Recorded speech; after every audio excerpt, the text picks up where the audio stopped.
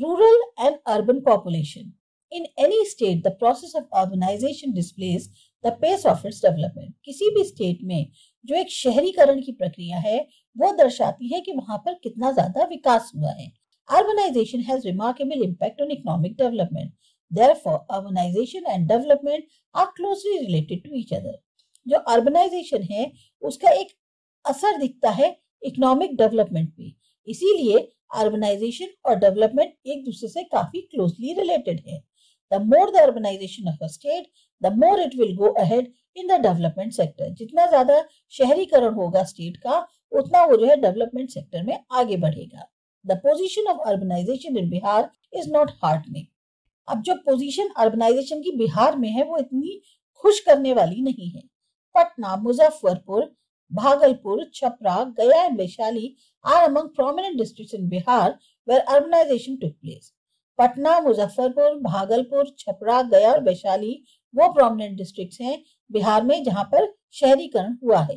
When industrial and commercial areas develop, urbanization begins spontaneously and automatically. जिस भी किसी इलाके में इंडस्ट्रियल या कमर्शियल एरिया डेवलप होते हैं शहरीकरण वहां पर ऑटोमेटिकली स्टार्ट हो जाता है. In very few districts in Bihar, urbanization is the outcome of extension of education and services. बहुत कम ऐसे डिस्ट्रिक्ट हैं बिहार में जहां पर जो अर्बनाइजेशन है वो एक तरह से एजुकेशन और सर्विसेज के विस्तार की वजह से हुआ है. एग्जाम्पल हो गया Patna. Presently in Bihar the ratio of urban and rural population is 89:11. Urban और रूरल पॉपुलेशन का जो रेशियो है 2001 के अनुसार देखें 89:11 है.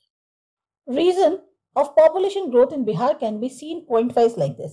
अब population growth जो बिहार में है उसके क्या कारण है वो देख सकते हैं.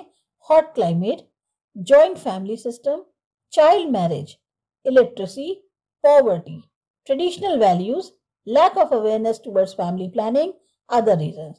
मौसम गर्म है, जॉइंट फैमिली सिस्टम है, बच्चों की जल्दी शादी हो जाती है, कम पढ़े लिखे हैं, गरीबी है, पुरानी ट्रेडिशनल जो वैल्यूज हैं उनको इम्पोर्टेंस दी जाती है और जागरूकता जो है फैमिली प्लानिंग के प्रति कम है. इसके अलावा और भी रीजंस हो सकते हैं.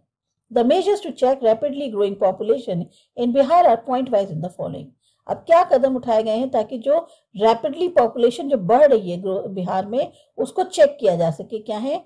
Fast economic development, family planning, equal and just distribution of wealth and income, publicity and spread of education, awareness, government effort.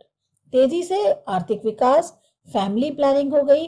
दूसरा वेल्थ और इनकम का बिल्कुल सही तरीके से डिस्ट्रीब्यूशन होना, एजुकेशन का ज्यादा से ज्यादा प्रचार होना, उसको फैलाना, उसको पढ़ाना, जागरूकता और गवर्नमेंट की कोशिश.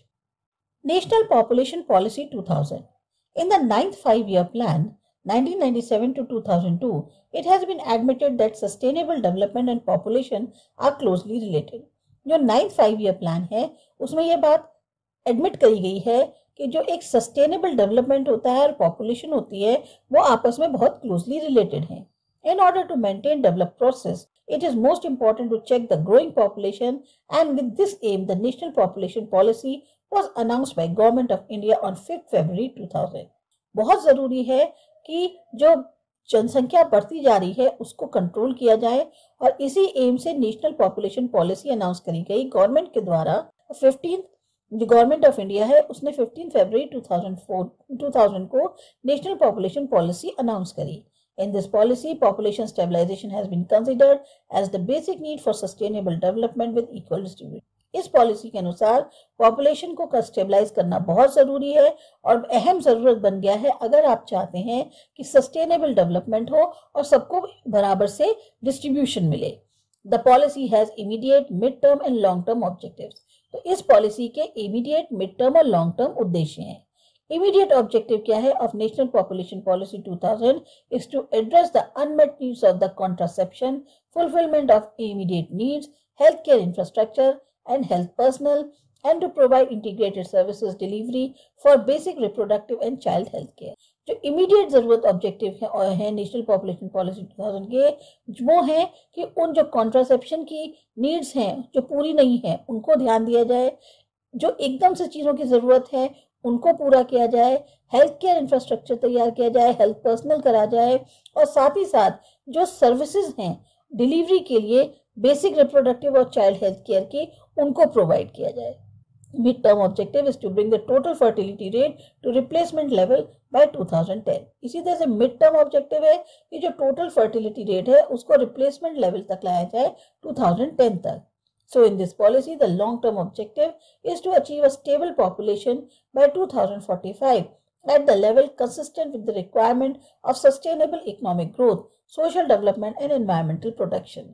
इस पॉलिसी के अनुसार जो लॉन्ग टर्म ऑब्जेक्टिव है वो एक स्टेबल पॉपुलेशन को अचीव करने का है 2045 तक, एक ऐसे लेवल पे जो कि सही हो, जितनी ज़रूरत है सस्टेनेबल इकोनॉमिक ग्रोथ की उसके हिसाब से, सोशल डेवलपमेंट के हिसाब से और एनवायरमेंटल प्रोटेक्शन के हिसाब से। To make the population stable by 2045, the following measures are discussed mainly in the National Population Policy. अब अगर हम चाहते हैं कि population stable हो जाए और ये जो है हमने टारगेट 2045 तक रखा है, तो कुछ स्टेप्स जो हैं वो उठाने पड़ेंगे और वो जो है नेशनल पॉपुलेशन पॉलिसी में डिस्कस किए गए हैं। Reduce infant mortality rate to below 30 per 1000 live births. Infant mortality rate को कम करना है, 30 below 30 लाना है पर 1000 live births. Reduce maternal mortality ratio to below 100 per 1 lakh live births. जो maternal mortality ratio है उसे below 100 लाना है पर 1 lakh live births की। Achieve immunization of children. बच्चों का immunization बहुत ज़रूरी है। Achieve 80% institutional deliveries by trained persons. लगभग 80% जो deliveries हैं वो trained persons के हाथों हों। To promote awareness among people against AIDS and apply measures for its control. लोगों को एड्स के प्रति जागरूक करें और उसके कंट्रोल के लिए स्टेप्स उठाएं। To give incentive to a family of 2 children. जिस परिवार में 2 बच्चे हों उनको इंसेंटिव दिए जाएं। To enhance the facilities for safe termination of pregnancy. सुविधाएं बढ़ाई जाएं ताकि प्रेगनेंसी को जो है रोका जा सके। To implement law against child marriage sternly. जल्दी ही जो छोटे बच्चों की शादी कर दी जाती है वो ना करी जाए। Promote, उसके लिए कानून लाया जाए। Promote delayed marriage for girls preferably after 20 years of as. लड़कियों की शादी लगभग 20 साल के बाद हो। To provide special reward for those women who Mary after 21 years of as and gate sterilised after 2 issues। खास रिवॉर्ड उन लोगों को दिया जाए, उन लेडीज को दिया जाए जिनकी शादी 21 साल के बाद हो और फिर उनके 2 बच्चों से और ज्यादा बच्चे ना हो। To make provision of health insurance for the persons belonging to below poverty line family who get sterilized after 2 issues. इसी तरह से प्रावधान किए जाए हेल्थ इंश्योरेंस के उन लोगों के लिए जो बिलो पॉवर्टी लाइन को बिलोंग करते हैं परिवार और 2 बच्चों के बाद उनको स्टरलाइज कर दिया गया है। To constitute a national commission on population under chairmanship of prime minister to have an I on national population policy. एक नेशनल कमीशन का गठन किया जाए पॉपुलेशन के लेकर, चेयरमैनशिप जिसमें प्राइम मिनिस्टर की हो ताकि वो नेशनल पॉपुलेशन पॉलिसी पे नजर रख सके। Under the policy, a 10-year action plan is formulated to stable the population at 1100 million by 2012. एक पॉलिसी जो है 10-year action plan, उसको ये जो पॉलिसी है 10-year action plan की, इसमें इसको इस तरह से फॉर्मुलेट किया गया है ताकि पॉपुलेशन को जो है 2012 तक 1100 मिलियन पर स्टेबल किया जा सके। The points discussed here are under to constitute self-help groups with mainly housewives as its members who will remain in contact with health workers in panchayat. Self help groups बनाए जाएं जिसमें मेनली हाउसवाइफ्स हों उसकी members और वो हमेशा हेल्थ वर्कर्स और पंचायत के कांटेक्ट में रहें। To make primary education free and compulsory. Primary education जो बेसिक एजुकेशन है वो फ्री और जरूरी कर दी जाए। To make registration compulsory for marriage and pregnancy along with birth and death. इसके साथ साथ मैरिज और प्रेगनेंसी का भी रजिस्ट्रेशन कंपलसरी कर दिया जाए जैसे बर्थ और डेथ का होता है।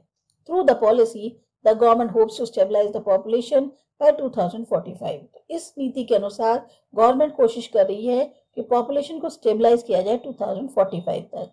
The policy is criticized on the ground that the whole burden of population control rests upon females and the males are left free.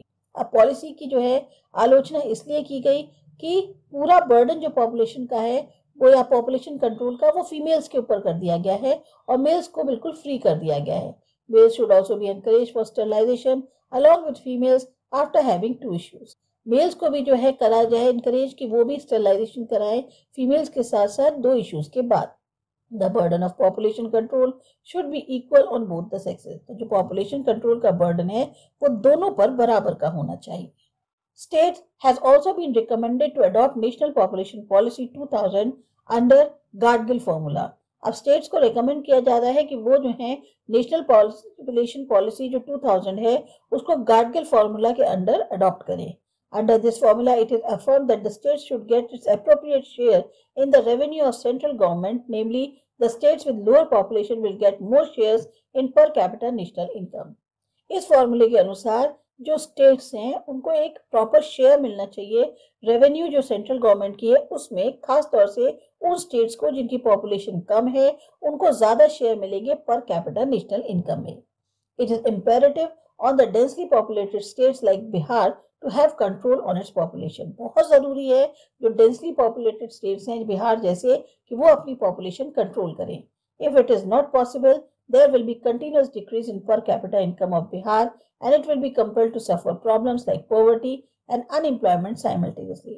अगर ये नहीं किया गया तो बहुत जल्दी और बहुत ज्यादा लगातार कमी आती जाएगी पर कैपिटा इनकम में बिहार की और मजबूर होकर सबको उसमें प्रॉब्लम्स फेस करनी पड़ेंगी जैसे पॉवर्टी और बेरोजगारी। अब चैप्टर की समरी देख लेते हैं कि human capital is capital for economic development. Human capital जो है वो कैपिटल है जो इकोनॉमिक डेवलपमेंट के लिए जरूरी है। The spread of physical capital is possible from human capital. Physical capital भी तभी हो सकती है जब ह्यूमन कैपिटल होगा। In comparison to illiterate, untrained and unskilled person, the contribution of educated, trained and skilled workers fairly large। बिना पढ़े लिखे, बिना ट्रेन और बिना काबिल इंसानों के मुकाबले में जो एजुकेटेड यानी ट्रेंड और स्किल्ड वर्कर्स होते हैं उनका योगदान बहुत ज्यादा होता है। To earn, it is essential to give priority to human development by paying special attention to education, healthcare and high life standard।